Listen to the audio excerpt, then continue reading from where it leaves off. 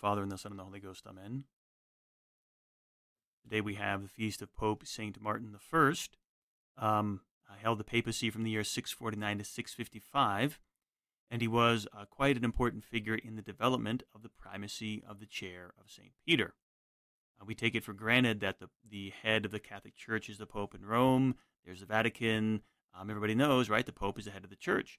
But it wasn't always this way. We really, that was not always understood. That developed actually over time, that understanding of the primacy of the Pope, at least in the eyes of the world. And so some background first, right? So we have Pope Martin. We'll talk about him in the year 650, right, is when he had the papacy. But recall a few days ago, we celebrated the dedication of the Archbasilica of Our Savior, St. John Lateran. This is the first church publicly consecrated by the Pope, St. Sylvester. Until that time, the church has always been underground, or at least subdued. And until then, nobody cared who the head of the church was, right, except people in the church, right? It was just a non-issue. The Caesars, the emperors, they did recognize the Pope then as the head of the church. But then when the papacy began to operate in the open after the year 324, right, it was 1 year prior to the Council of Nicaea, now it began to attract the attention of the emperors, and that brought its own share of problems. So especially when the Constantine moved the capital of the empire to Constantinople, and then the Patriarch of Constantinople became the emperor's greatest, closest advisor. And so then you had kind of that was the first, I guess you could say, not attack on the primacy of the Pope, but the weakening of its understanding. Because now, the emperor has recognized the extreme importance of the church in the life of the empire. And so the patriarchs, and the popes, the leaders of the church were became very powerful political figures as well. And so that put pressure. That put pressure on them to agree with the emperor, or at least to make, when they're making religious decisions, not to do so that would cause division in the kingdom or headaches for the emperor in the economic, social, financial, whatever it may be. And the emperors, of course, they're not concerned with the religious matters. They're concerned about those civil matters. And so as the Constantinople being the seat of the empire for the next hundreds of years, right, from like 300 years, Rome was secondary. It was a secondary imperial city, although it retained its religious primacy in the church. But in the eyes of the emperors, that was not the case, right? They viewed the Patriarch of Constantinople as the head of the church, and it ended up usually the Patriarch always agreed with the emperor, especially because the emperors very often chose the patriarchs, and even sometimes the popes of Rome. In fact, papal elections were not the rule until the year 1000 and later. Popes very often chose their successors, but after doing so, the emperor had to give his official seal of approval to the new pope. And so this began to weaken around the time of Pope St. Martin. The papacy, especially under the influence of St. Gregory the Great, began to assert itself as the prime seat of the church, not Constantinople. It was the Pope, and it was there in Rome. So Gregory the Great, laid the foundations for that, and that continued, with some hiccups here and there. But prior to Pope Martin I, we have Pope John IV and his successor, Pope Theodore I. And those two popes really began the break away from Constantinople. And it was centered around the monothelite heresy, the monothelitism heresy, which is arguing over the how many wills are in Christ. He has a human will. Does he have a divine will as well? How can you have two wills? How can you have a human will, a divine will? How's it possible? Similar, right, to monophysitism, Arianism. Was all these early Christological heresies trying to understand the interplay between the divine and man. The answer, as you can tell from the monothelitism heresy, one will, that's a heresy for a reason. Christ does not have one will, he has two. He's fully man, fully God, and God has a divine will, and every human person has a human will, and so that those two were present in Christ. So this was the heresy at the time, and this is what was controversial with the popes. And so John IV, Theodore I were struggling with the emperors there in Byzantine and the Patriarch against this heresy. They were condemning it. The emperors variously, because they were, again, looking at factions, supported the heresy, wanted it to be promoted, and were irritated at the popes in Rome who were putting religious matters over civil matters, right, as they should have been. So Pope Martin, what's his role in all this? So he was born in Italy to noble parents. He had received an education from the Order of St. Basil as a youth. I think he was actually joined the order. But he ended up in the service of the papacy as a legate. He went on missions into Greece and Turkey, and he served both John IV and Pope Theodore I. So at the time of Theodore, there was that conflict with the emperor, and Theodore had called a council. He had put in place, or rather the plans to call a council, and he died. And before he died, he named Pope Martin I as his successor. And so Pope Martin I took that in the year 649, and this is at the height of interference of Byzantine emperors. The previous emperors, the previous patriarchs had, as I mentioned, were supporting monothelitism, and the latest decree from the emperor was that everybody just basically forget the whole thing.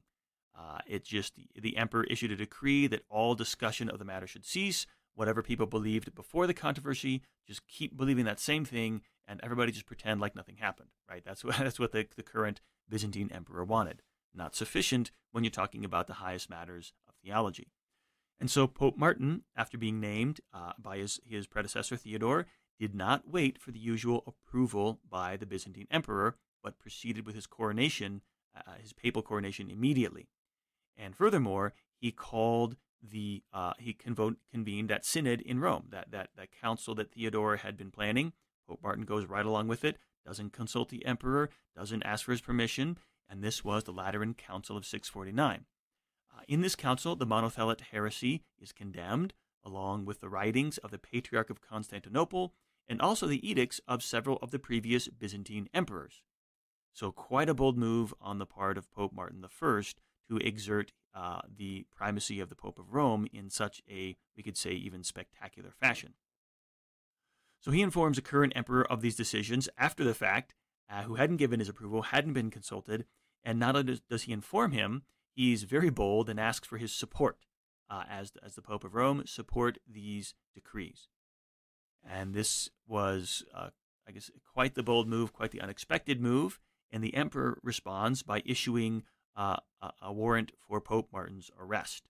And that was carried out not immediately due to the difficulty of distance and of politics, but eventually successful. Martin I was arrested. He was carried off to Constantinople, and he was condemned and banished into exile, where eventually he died after nearly 2 years.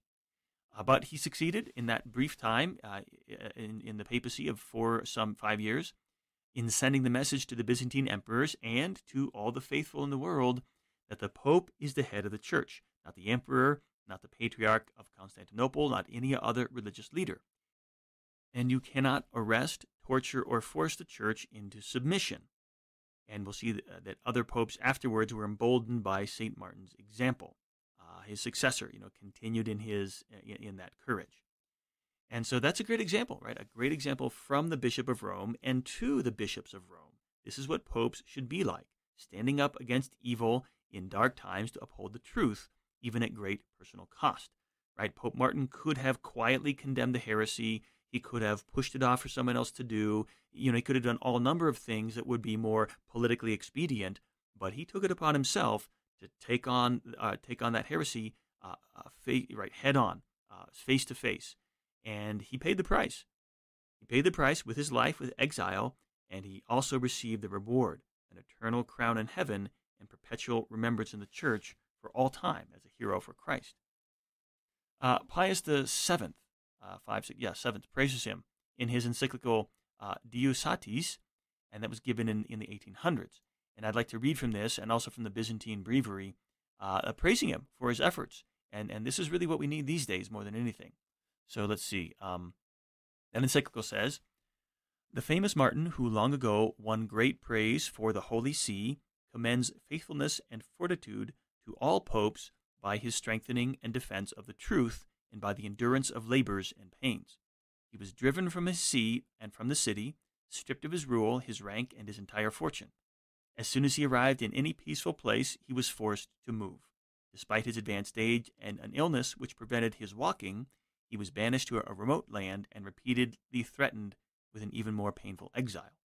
Without the assistance offered by the generosity of the pious faithful, he would not even have had food for himself and his few attendants. Although he was tempted daily in his weakened and lonely state, he never surrendered his integrity. No deceit could trick him, no fear perturb him, no promise conquer him, no difficulties or dangers break him. His enemies could extract from him no sign which would not prove to all that Peter, until this time and forever, lives in his successors and exercises clear judgment in every age. The Byzantine Breviary praises him with the following titles: Pope St. Martin I, glorious definer of the Orthodox faith, sacred chief of divine dogmas, unstained by error, true reprover of heresy, foundation of bishops, pillar of the Orthodox faith, teacher of religion. What an excellent example. What a legacy. Right? This is something that we can pray for, but this is something we can look back on. Right? We get caught up in the kind of the horror of our own moments, and we forget holy popes who have preceded us. And here we go. Pope St. Martin, right, is definitely one of them. And so he's an example. Right? We can remember him. There were good, holy, strong, courageous, fearless popes in the past. There will be some in the future, right? At least until the end of time. And that can reassure us when we're tempted either to not doubt the faith, but doubt the providence of God, or be fearful, whatever it is. But even ourselves, right? We're tempted to take the easy way out. We want other people to be bold, but it's hard for us when it's our turn. When we have to be bold, and we have to take the hit, we have to suffer something for Christ. We don't remember the times where we failed.